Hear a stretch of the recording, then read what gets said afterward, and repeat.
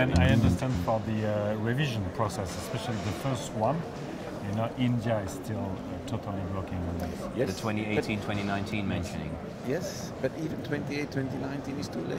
I mean, the whole thing is the Commission wants to finalize its reform of the legislations and then think about review. Yeah. But which member state is going to accept a review when they've just done the whole legislation? So it needs to happen in parallel, otherwise it's not working.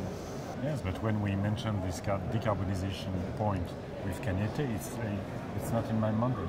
So Poland is doing exactly within the EU what Saudi Arabia is doing in the COP. Yeah. So we have the both forces. The problem is they're really the mandate, because I have the impression that Cañete, on things where there's no agreement on, that he's pushing the envelope. Like on climate finance, what he says to us is that, I mean, it goes further than the EU mandate. No, but it's true, because he said the decarbonization, I can't, because it was explicitly deleted from the Council conclusions. Yeah. Whereas, for example, 1.5 was never really discussed. Yes. So therefore he can push now the 1.5 Yes. Yeah. and not the decarbonization.